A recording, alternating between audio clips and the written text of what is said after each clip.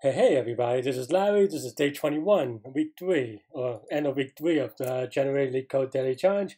Hit the like button, hit the subscribe button, join me in Discord. Let me know what you think about today's problem.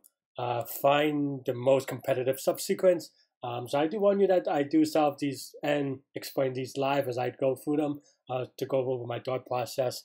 So if it goes a little bit slow, fast forward. Okay, so what does competitive mean?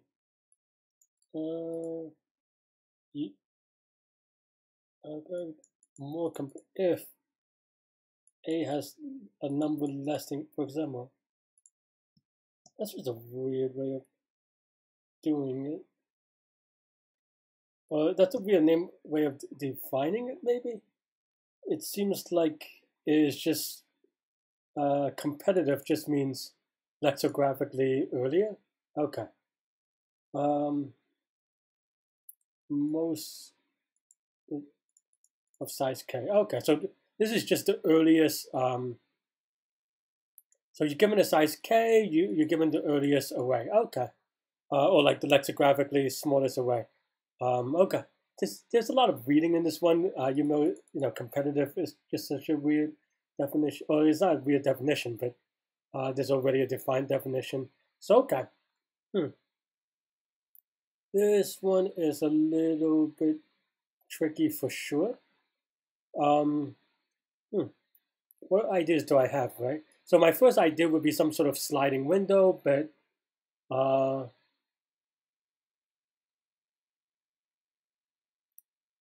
wait, is it subsequence or sub list or whatever? Okay, so it could be, okay.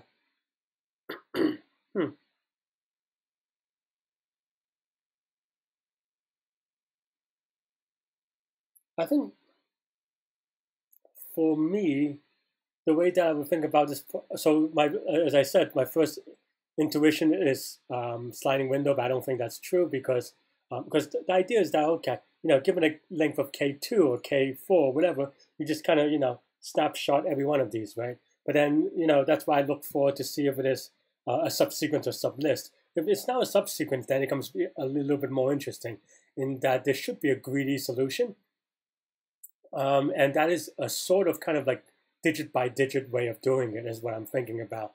The greedy is because for Laxo, we talk about on the stream sometimes numbers or things in general, and in this case, you can also think about it as a number that is of k digits, even though each number has more than one base or more than base 10. It is in fact base 10 to the ninth. But what I mean is that because the tiebreaker is early in the sequence, so it is greedy in a way because in the first place that they differ, you always try to get the smallest. So that's kind of the idea behind what I want to do. And then there's a couple of ways to do this, and that's basically what I think I'm going to do, which is basically have a sort of, I don't know I'm trying to think about the best way to describe it. I could code it up quite quicker than I could explain it in a clean way, to be honest. But basically, for each digit, we just want to try in a brute force kind of way. Well, brute force, but also want to make sure that we are able to do it as quickly as possible, which is that, in English, how I would phrase it is, okay, for the first number, you go, okay, can 1 be a first number? Yes or no? If the answer is yes, then you make that the first number. If the answer is no, then you go, okay, can 2 be the first number, and so forth. And then you kind of work your way all the way through in a linear way. And if you do things in the complexity in a good way, then you should be able to, and yeah, you should be able to do it in a good time, right? And then the question is, well, how do you check whether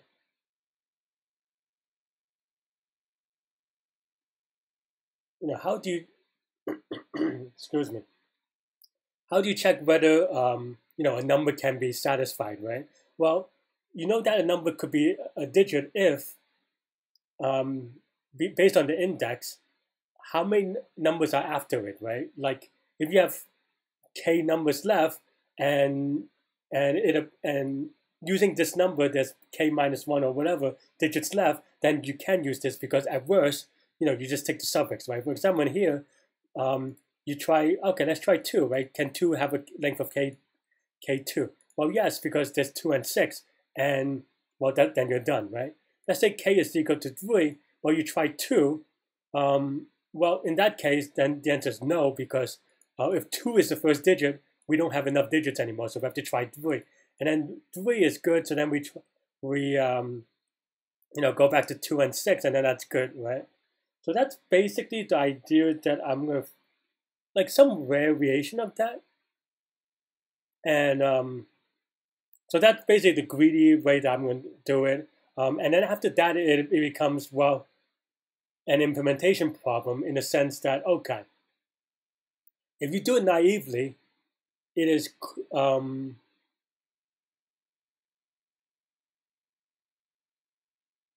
if you do it naively, it's definitely going to be like probably n squared time or something like that. And seeing that n is 10 to the 5th, that's going to be too slow.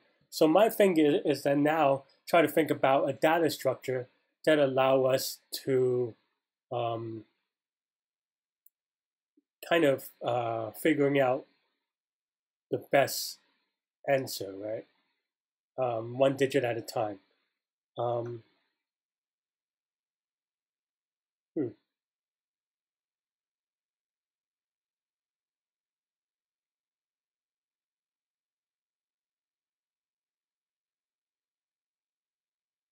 Because my initial thing is, okay, let's kind of go for it. I don't have an idea right now yet, but we could play around with some implementation so that we can think about visualization. That's the way I think about it. And then kind of with that visualization, I could try to figure out what adjustments I can make, to the code to kind of figure out what queries I'm asking, right? So the first thing I'm going to do is just have a lookup hash table that maps a key to a list. So I would have something like, okay, indexes maybe, collections dot default of a list, and then now for index x in enumerate nums, I will put indexes of x append index, right? Okay, so this part is straightforward-ish.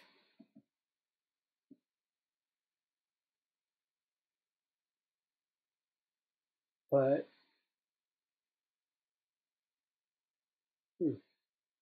then the question is, well, how do you get the first digit, right?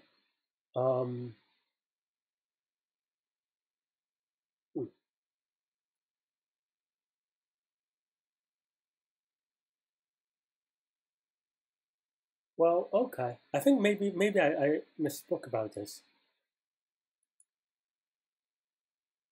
So okay, maybe another way of thinking about it, I'm just thinking about it, is that instead of going, we still have the greedy invariant where, you have this condition where you have to hold true, but instead of trying to go one digit at a time, and you still, well, okay, you still want to do one digit at a time, but instead of, creating this lookup table that we have here, we can maybe just slowly introduce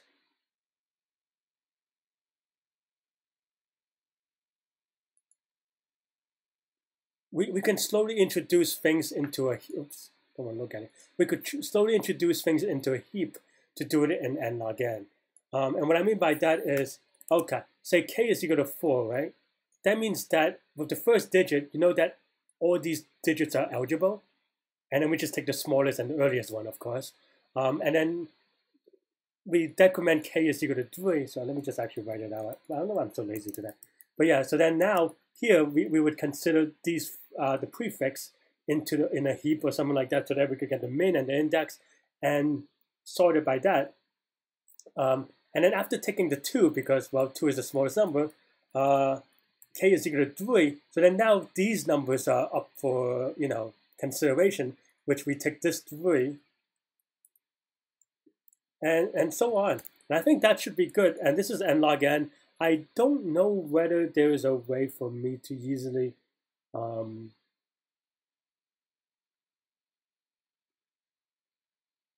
easily do in linear time, but I would say in a competitive situation, n log n is going to be fast enough, and I'm going to at least implement this. So hopefully this is a good idea for you to also start implementing as well. One thing that I sometimes say is that even if you didn't know the answer or you didn't know how to implement it, once someone or even if you don't know how to implement the algorithm in general, if someone tells you the algorithm, you should have an idea or maybe work out the details so that you can implement yourself just for practice as well.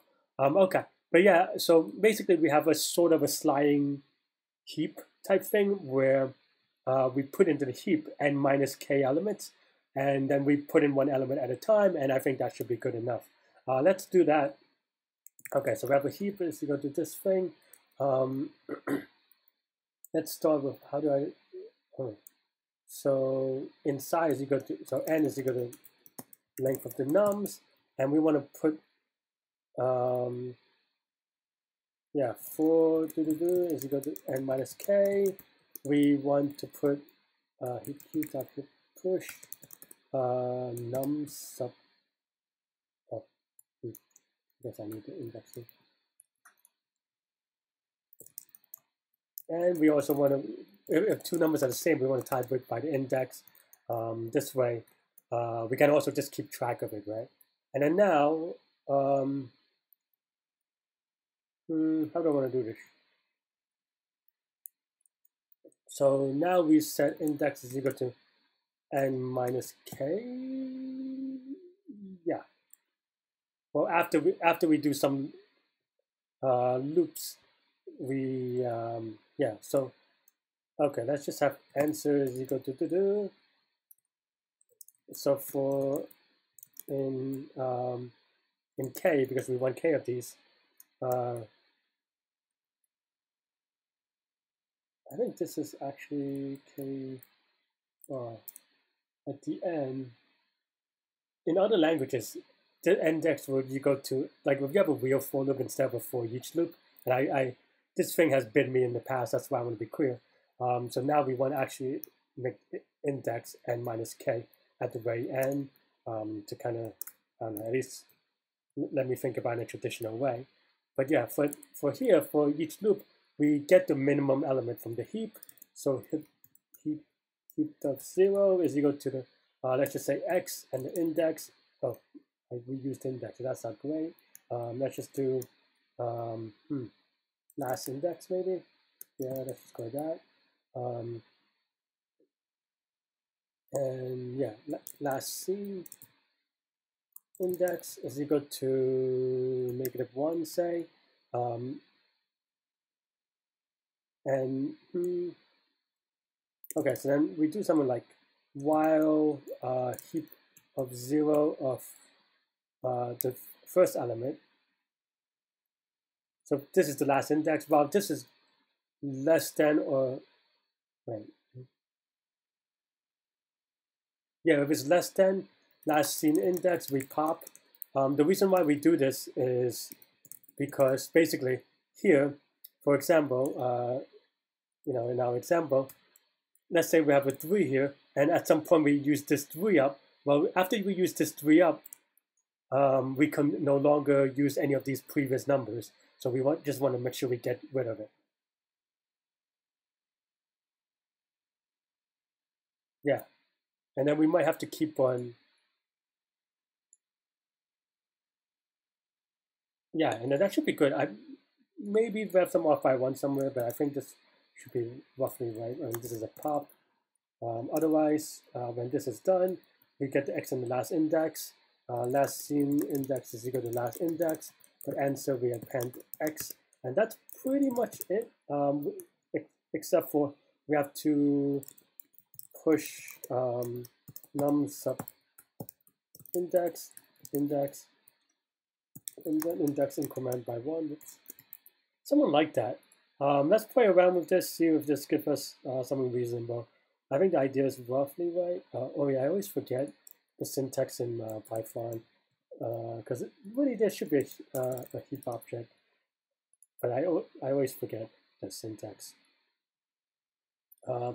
That's not great, unless I'm just off by 1, right? I'm probably off by 1 and it didn't go, let's see, n minus k. So 4 minus 2, it goes to 2. So it's just 0 and 1. So this actually should be a plus 1.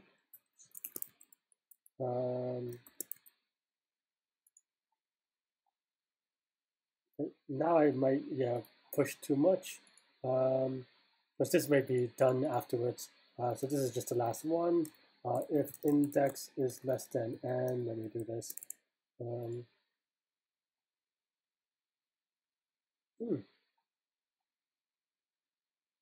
Oh, we should pop as well. Well, we could either pop here or we could just set this here. So yeah, a lot of silly mistakes, to be honest. But I'm a little bit tired today. That's my excuse. I'm sticking to it. Let's test the other one. Oops. And also, easily we can just change it to more numbers. And it's easy to verify the answers in this case. This looks okay. I do want to test a little bit more because it feels like a problem I can really easily make silly mistakes on. So yeah, and if this looks good, I'll give it a go. Okay, so it looks good. Let's give it a submit. Cool. Yeah.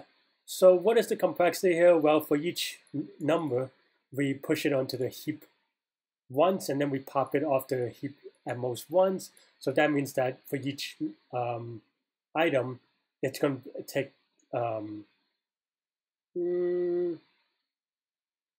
I mean, well, okay. O of n in the worst, sorry, log n in the worst case.